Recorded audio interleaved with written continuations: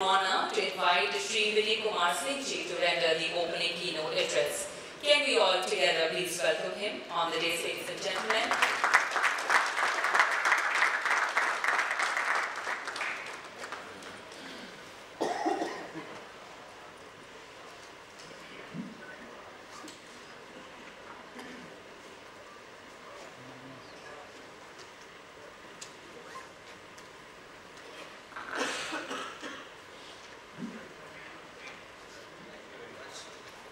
And a very good morning to all of you. Weather is good. Hopefully it will be a very dry day, maybe in a few hours. First of all, thank you very much, Vinay and Sis, for giving this opportunity to share a few thoughts and share something about this very complex and ambitious project, which is a small part of the dream which India is living, the dream of New India, where the infrastructure will be the backbone of many things which will perform in coming decades. I am happy and I am really impressed with the theme of this particular seminar which has been chosen, the summit, the innovation and excellence. This is something very close to my heart, and that's why I am here. When we are constructing infrastructure at a breakneck speed, and that will be doing in next few decades, the innovation excellence should lead that. We at NCRTC, we firmly believe that whatever we do, it should be excellent, and on daily basis we try to innovate. Many times I talk to my team, and when I say them that we don't have competition with anybody, but we have competition with ourselves. We have to upgrade ourselves from where we were yesterday, and that is helping us in innovating. We question everything, whatever has been done earlier, whether that is the right way of doing the things, or we can improve. Can we go for new technologies? To what extent we can take risks in bringing in new technologies, bringing in innovations? We talk to people who have done similar things many times in the past. We try to learn what has gone wrong in those programs, in those schemes, those projects, and we try to learn. We also analyze things, what have gone well for the project, can we improve upon that, to what extent, at what explanation. So thanks again, Vinay and Sis, for giving this opportunity. Now I'll share a few things about this project which we are doing in National Capital Region. The organization which is implementing it is National Capital Region Transport Corporation.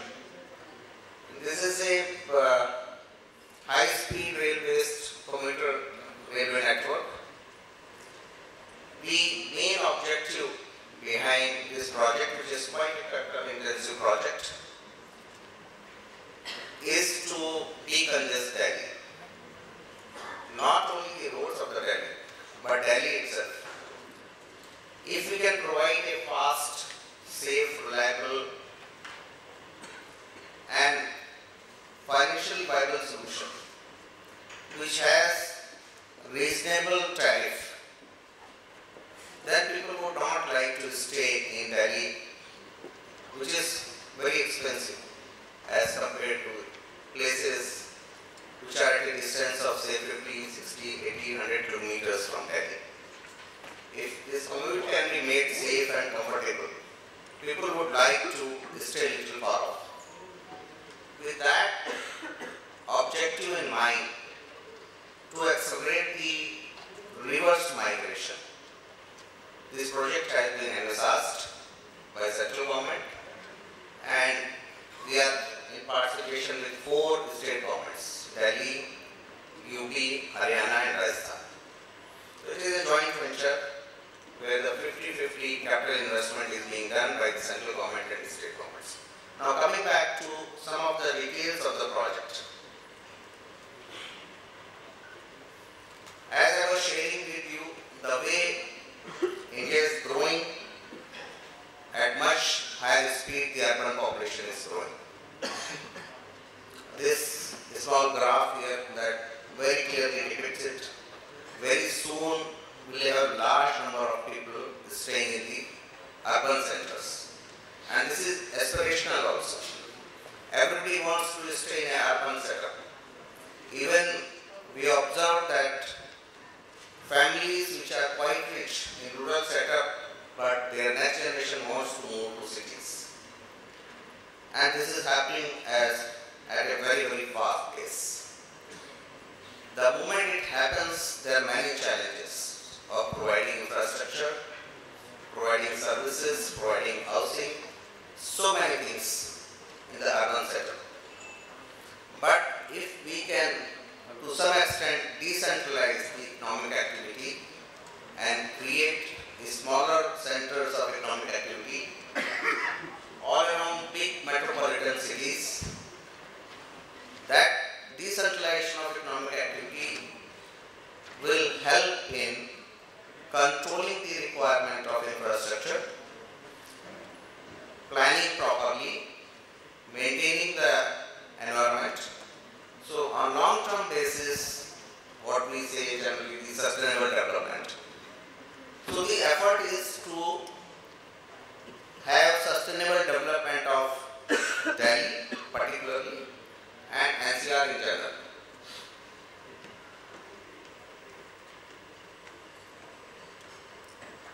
We know that within the country we have very good transport systems in terms of efficiency at the national level. Indian Railways for long-term journeys. Civil aviation also, we have made good strides in civil aviation. Today, a large number of airports are available and very frequent flights available to various cities within the country. Metros have come up in large number of cities, and very soon we will see metros in almost like 50 cities in the country. The government is working on that program. Within the cities, metros or the local buses or last mile connectivity transport modes, whether it is two-wheeler, three-wheeler, bus systems, BRTs. So many things have come up. There was a big gap of intercity commute. Even within national capital region, if somebody has to travel about 100 kilometers, or if somebody is traveling across the state boundaries, the public transport modes are not good. In terms of service quality also, if you travel in a state government bus, if you want to travel say from Ghaziabad to Delhi to Manesar or Gurugram, it may take 4 to 5 hours by public transport. Normally what happens in Delhi, because large number of us we travel by our private vehicles, we measure the time in terms of time taken by private vehicle. We don't think about the aam aadmi, the public at large, who cannot afford a taxi or a car, where the public transport is essential. So RRTS is a project which is going to fill this gap of intercity travel, safe travel, comfortable travel, high frequency travel, reliable travel. If timetable says that this train will reach in 36 minutes to your destination, it will take 36 minutes, maybe 37 or 35 maximum, nothing less, nothing more. So that is the reliability of the system which is being introduced. And commuter railway systems world over have shown that this is the way you can control the boundaries of any city, whether it is a tier 1 city, tier 2 city or tier 3 city. Otherwise, lack of good transport or lack of public transport, rather lack of good public transport, leads to horizontal development of cities, horizontal sprawl of the cities. With that objective and keeping in mind the Honorable Prime Minister's program of Gati Shakti, which says that whatever we do, whether we are developing infrastructure, whether we are developing transport system, whether we are developing power lines, there has to be integrated planning, integrated execution. So this particular project completely fits in that scheme of things. Where we are filling that gap, we are doing multimodal integration with the existing modes of transport, which I will be covering later on. And by this, we intend to utilize the available capital with the country. All countries have capital scarcity, we also have. And government wants to build a lot of infrastructure. So how to optimize the investments? PM Gati Shakti helps us in that. So there are monitoring groups, there are groups which coordinate, and we very actively participate in that. We take the advantage of this facility. And we are creating this network of regional rails. If you see on the left hand side, there are 3 corridors which are being constructed: Delhi-Meerut, Delhi-Alwar and Delhi-Panipat. All 3 are emanating from the center of Delhi, a place called Sarai or Niyamuddin. And all the 3 corridors are interoperable. The effort is to bring in anything from the center to up to 100-120 kilometers within a reach of 60 to 70 minutes. And the first corridor which we have taken up is Delhi to Meerut. This particular corridor is under construction. The second corridor, we are doing pre-construction activities, we are clearing the utilities, we are getting approvals. But first corridor, when we are implementing, the 2 very important ingredients we are focusing, that is interoperability and multimodal integration. Interoperability between various corridors, that means a train which is on Delhi-Meerut corridor can travel seamlessly to other 2 corridors and vice versa. See, this reduces changeover. Any changeover by a commuter is a penalty. He takes it as a penalty. We may plan 5 lines, so person changing from this to that, and we feel that we have done something good, but it is the public which will decide whether we have done good or bad. If they patronize the system, that means we have done the good. So we are trying to integrate as much as possible with the existing modes of transport. We have some limitation on that because physical infrastructure is available. There are some places there are constraints of sites, something which is not physically possible to construct above or below the same facility. But wherever possible, we are integrating with the national railway stations, with the metro stations. In Delhi, we are integrating with the 7 lines of Delhi Metro at various stations. We are segregating pedestrians from the motorized traffic at each of these locations. That means if there is an underground metro station, we are providing underground pathway. Wherever we are elevated and metro is elevated, then we are providing footway bridges. So that there is a lot of comfort. Everywhere we are providing footway bridges of way, we are providing escalators, lifts, so that common man can travel in comfort and the experience is good, so that they can shift from public transport, private transport to public transport. We are linking to airport, we are linking to Indian railway stations. All through the corridor, we are linking with our stations are practically the premises of bus stands. So very, very, very close interaction. Now, in terms of technology also, we are using technology, we have chosen the technology in a way that technology is future-proof, that it doesn't become obsolete. This being a railway system, choice of technology has to be made with various perspectives, especially when we are in a phase where we are trying to make everything whatever is possible in India. Make in India is a very strong commitment, and I am happy that this kind of system, which has a design speed of 180 km per hour, which requires very high frequency trains, and we are looking at safety and comfort also, still with all this, almost like 92% content of the project is Indian. All our trains are being manufactured in Savli, Gujarat by a strong India plant. The ETCS level 2 signaling system, which is on LT backbone, which is happening for the first time in the world. And then we are integrating it with the automatic train operation, ATO, and platform screen doors for the protection of passengers. This combination has never been attempted, and Europe is also looking at us how we do when we commission it. And I am happy to share with you that all our tests which we have done, our trials, these are successful. Very soon, within the next 2 months, we are going to start the passenger operations on Delhi-Meerut, a part of the Delhi-Meerut corridor. So, see, I have been given very limited time by the organizers, so keeping that in mind, I am already exceeded probably my time, which normally we don't do. We do the projects before time.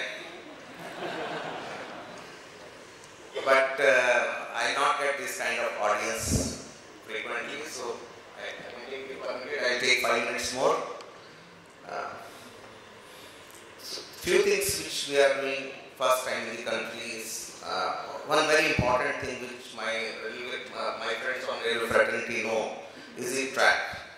Track is something which doesn't have any redundancy. Any problem with the track affects the operations. Any problem with the track can affect the safety. So various experiments have been done. We have tried. I am also from Indian Railways, so Indian Railways has tried many things.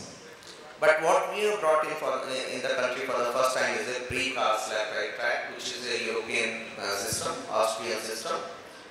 We have taken technology from there, but it is being built by Indian contractors. This is a high performance, low maintenance track. Now we have done trials at 260 km per hour, so we are confident about technology also. The traction as far as the flexible coach is concerned for 180 km per hour, this is something common. It has been done many times in the world.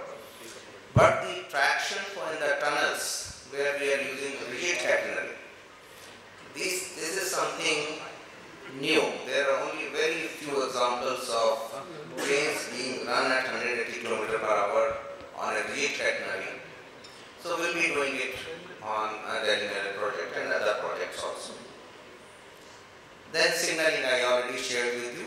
In fact, we call it ETCS level 2, but actually what we are doing is one step further, that is ETCS level 3 hybrid.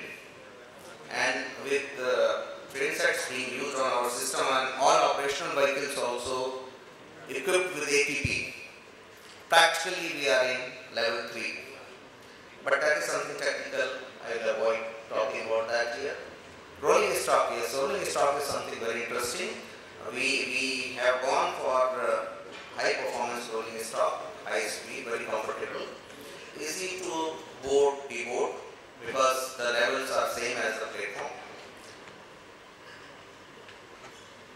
Now, it is not only the technology we are using for operating the system or running the system, but we use a lot of technology in project execution, project implementation, monitoring. So, I am just sharing some of these. Here, we are one project which is using BIM, Building Information Modeling, and bottom-up. This is being done by our own team, not dependent on a consultant, external consultant who comes and does something and goes out. So it is not against consultants, but what I am saying is that capacity is being built within the organization, which is very, very important for long-term sustaining this kind of initiative and creating a model which can be replicated by other organizations.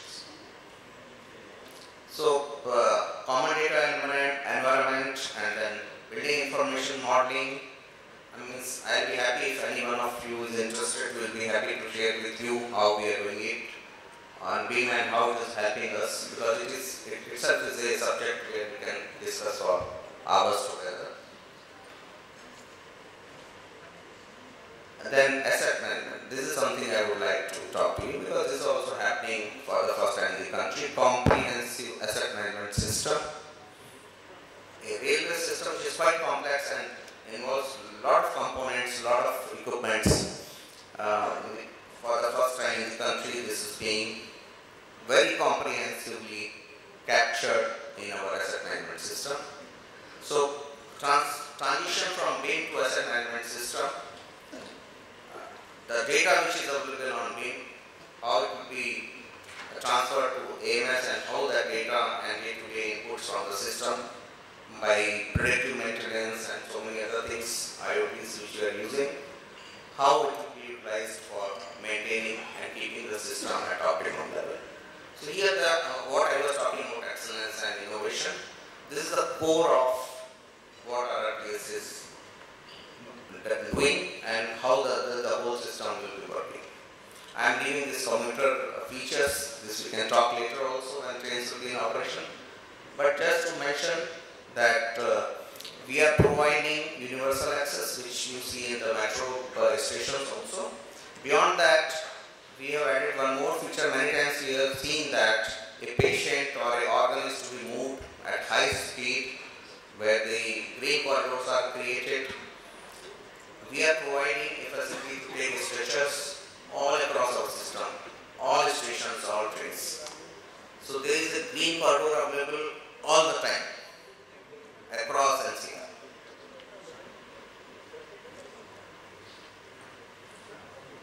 I would like to, I think, restrain myself, but we are doing so many other things, except I would like to mention here regarding the privatizing the O&M. So, two things which we are doing again for the first time in the railway industry in the country is that we have given a long-term contract to OEM, that is Alstom, our rolling stock provider. So Alstom is responsible for maintaining the trains in our depot, their depot, our depot, comprehensive contract for 15 years. The second part is that we have outsourced our operation and maintenance of fixed assets to DB, the Deutsche Bahn, the German operator. They will be running the trains, so drivers, station managers, everybody will be from DB. And they will be maintaining the signaling assets, the track, the traction, everything. So now between these two people, the DB and Alstom, the whole of the system will be maintained, operated. We will be focusing on revenue generation. NCRTC will be focusing on revenue generation through land value capture, through property development, through new ideas. There are so many things which will unfold in coming years. In the next 2 years we are working on them. So a lot of new thinking, new ideas we are implementing. It was very difficult to take those decisions, because the moment you take a decision, this is challenged by a number of people. But NCRTC has done that, and I am very, very happy that we are talking of innovation and excellence. And this should be the theme for a large number of such summits, conferences and workshops in the country, so that we strive for that and we don't settle for anything less than excellent. Thank you very much.